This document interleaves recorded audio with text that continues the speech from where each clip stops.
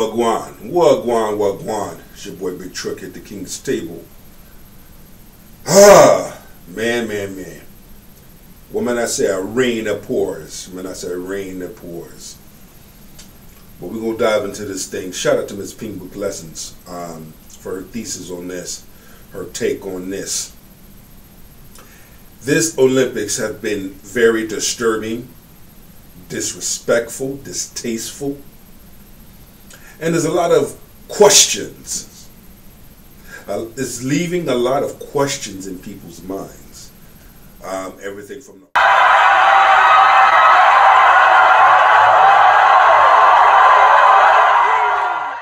You can't change the rule and then not say it.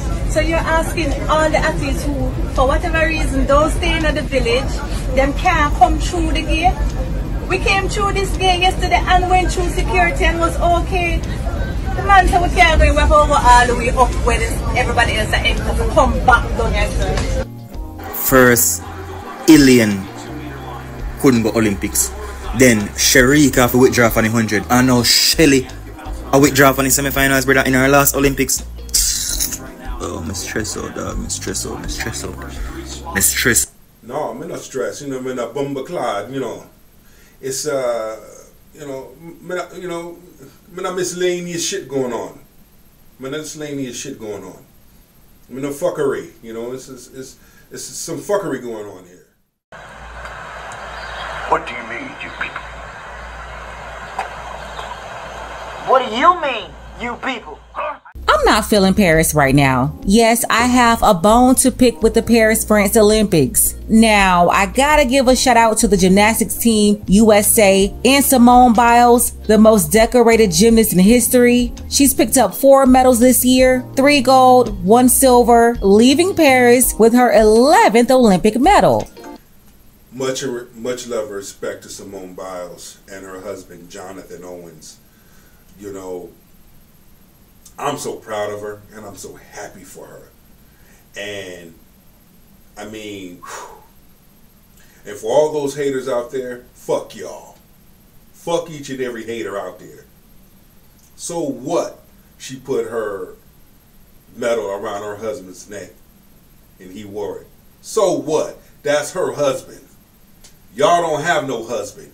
Y'all don't have no man. So y'all don't have the right to say shit.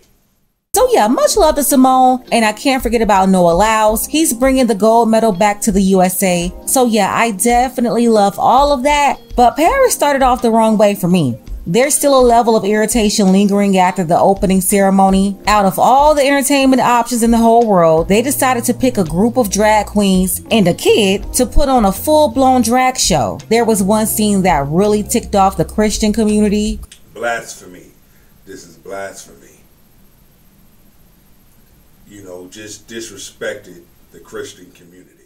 Believe they were mocked, with these folks using drag queens all lined up along one side of a long table with one in a crown, posing in the center, looking very much like the Last Supper. The Olympic opening ceremony is extremely disturbing and demonic. Here's why. The theme of the event is very symbolic and strange. Firstly, there was a recreation of the Last Supper using these people who dress extremely. I want y'all to pay attention to this. Pay attention very closely to what he says. Provocative. This is very disrespectful to Jesus Christ and Christianity. The Olympic received so much backlash for this that they have to take the video down. Not only that, a bullhead was being displayed on the stage. And for those of you who don't know, in the Bible, it represents devil worshipping. Also, near the Eiffel Tower, they show 2 people riding a white horse and a pale horse. You may think this is normal, but it's not, because according to the book of Revelation, the white horse represents the Antichrist, while the pale horse represents war, famine, and death. Ceremony, the Olympics removed the video. That's how bad it was. Then in American media, you had these wicked feminists on The View trying to convince people that what they saw wasn't what they saw. Come on, y'all. It's the Olympics. What's happening is a large number of men and women are waking up. They're waking up and they're calling that thing out. Cat Williams said in 2024 all lies will be exposed. Your boy Big Truck told you certain individuals gonna be exposed for the shit that they do and say. Stop. They're not trying to do anything except talk about the history. They're showing you the history. There are too many people in the picture for it to be the 12 disciples and then the 7. You need to shut your old ass up, Whoopi. I got respect for you, Whoopi, but your love life ain't too bright. Your household is not all the way together. You got some slips, falls, and curves in your personal life as well. So be careful of what your mouth say, Whoopi, respectfully. Or 8 other people who are in the picture. Well, and it's also, just more people. When you're criticizing religion and people were offended, the director said it wasn't what he intended, and he also said the mission was inclusion. Intention matters. He came out and said, that wasn't what I intended. I'm sorry if that's what offended you, and this is what I was trying to do. What do you mean, you people? What do you mean, you people? You have the controversy with the women's boxing competition, where 2 people who reportedly failed a gender DNA test last year were allowed to compete against women this year. For the most part, folks believe that those 2 are biological men. One competition was so bad, an Italian female boxer had to bow out in 46 seconds. She was crying and upset because she had never been hit so hard before ever in life. We always hear about equality, but the truth is, a woman is not stronger than a man, and the feminist idea that women can compete against men is just out of order. In this situation here, it's very controversial. And I'm gonna dive more deep because I'm a person I like to do my research before I speak on things.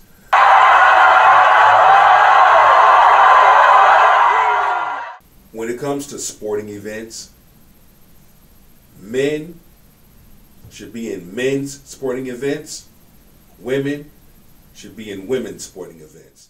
Very upsetting moment for Shelly-Ann Fraser-Pryce, the living track and field legend of Jamaica. Shelly-Ann is definitely in my personal top 5 of all time. I've been waiting all year to see her and Sha'Carri Richardson perform in the finals. Shelly-Ann, 37 years old, which is very seasoned in this sport. Most of her competitors are in their 20s, and everybody already knew this will be her final Olympics.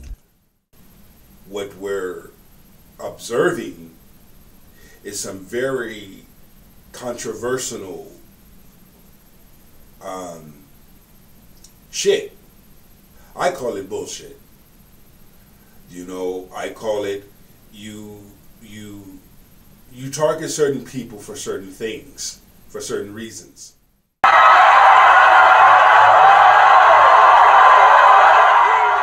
Remember, she made her first appearance back in 2008. That was 16 years ago. This was going to be her 5th appearance. A certified track star, certified legend. So it was very upsetting for her fans when it was revealed that she and Shericka Jackson pulled out of the Olympic Games. Shericka was still feeling discomfort from an injury she sustained last month. There was no real reason for Shelly-Ann's disappearance from the games when she was right there before the 100-meter semifinals. Rumors started floating around that she was possibly injured, and other sources said she was late to the stadium. Then this video right here made its way to social media. She said them changed the rule yesterday. Like how they change the rule and then not say it. So you're asking all the athletes who, for whatever reason, don't stay in the village, them can't come through the gate. We came through this gate yesterday and went through security and was okay. What do you mean, you people? What do you mean, you people? But to have Shelly-Ann Fraser and Shericka Jackson pull out, something is definitely wrong. Bumbleclad. The man said we can't go over all the way up where everybody else are enter to come back down here. That's crazy. That was Shelly-Ann. She was denied access. And this right here is Sha'Carri Richardson. They wouldn't let her in either. Yeah, I'm actually in the front of the stadium, like in the bus stuck. There's some problems, some athletes. Actually, the organization changed some flipping rules, and they're right now removing us from the bus. why the problem is fixed. So I hope they're going to be fixing something. So we're stuck in the bus. Here as well. Wow.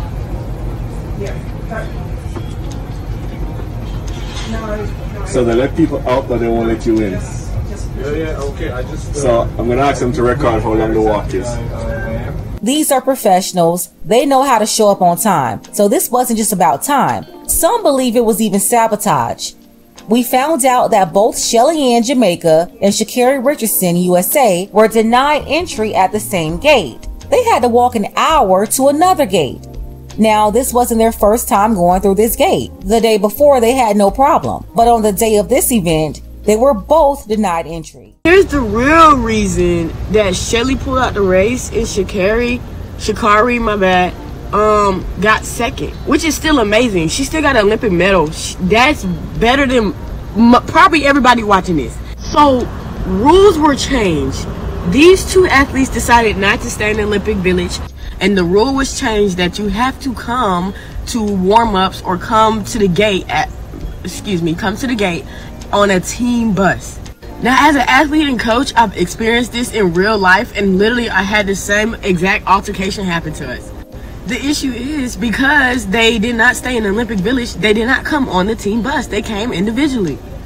So because they did not come on the team bus and because they could not get into that gate, they literally had to walk an hour to the front gate and damn near miss warm-ups before they raced.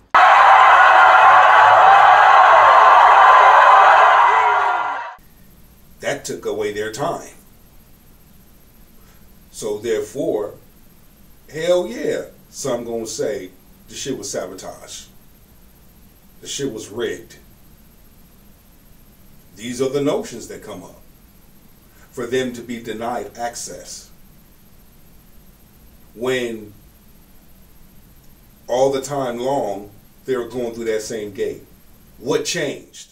Video surfacing. Shelly Ann Fraser-Pryce, this is her last Olympics. She let it be known, this is my last Olympics. That I guess what's transpiring, Justin, if you don't ride the team bus, your people are having issues getting in. And it seems like Sha'Carri had that issue and Shelly Ann Fraser-Pryce had the issue getting to the warm-up area. And I guess when she got there late, she ended up tweaking a hamstring. I'm not really sure. You're in Paris, Justin. What have you heard was the reason or one of the reasons why Shelly Ann pulled out of this race, knowing it's her last Olympics? Well, first of all, it started off that she had hamstring issues, and then it started off that she wasn't let into the warm period. Now hearing that it's she had to ride the bus to be able to get into the warm up area. To me, bro, it's just ludicrous. First of all, in our sport, when you are a star, you come in with a private car because you dialed in, you focused. Right. To get on that bus, sometimes that bus gets overpacked. There ain't no seats left. You got to sit on the floor. You know what I'm saying? Just to get to ride for 20, 30 minutes on a bus where there ain't no air conditioning and to get to the stadium. Yes, it's a humbling experience. But when you are poised to win or you have won Olympic gold, there should be a different level of preparation for you. We know that you can get the job done. There's no reason why she should not have been let into the warm-up area to get ready for her last 100 meters that we ever gonna see. What do you mean, you people? What do you mean, you people? This right here is so off, and it raises an eyebrow. It really does. It's not a good look, Paris. It's not a good look at all. The way y'all handled this whole thing from the opening ceremony to this point has not been good. I feel like that was a shame to the fact of altering her preparation and the legend that Mommy Rocket is. Now we're gonna look back at those channels on the internet and see that vacant lane 5, and there's no Mommy Rocket there. I feel like that hurt my heart, knowing that such a legend, and y'all legends in your own right. Imagine that they call your name out to come out on the field and then you don't show up because you couldn't get what you need to get done. St. Lucia's breakout star, Julian Alfred, she got the gold, while the USA took the silver and bronze. Julian made history. It's her country's first ever Olympic medal. So that's really big for St. Lucia.